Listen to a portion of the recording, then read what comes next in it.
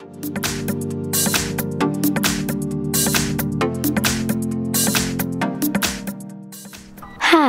in front of me is Xiaomi POCO X3 Pro, and today I would like to show you how you can operate App Permission Manager on this device.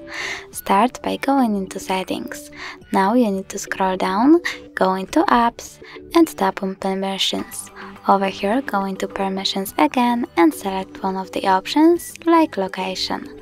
Then select an app, for example Maps, and select one of the available options: Allow all the time, Allow only while using the app, Ask every time, or Deny.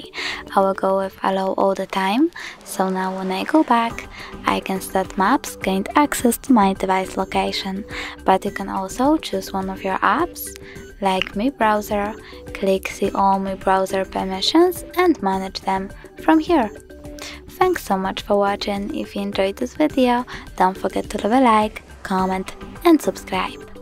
Bye!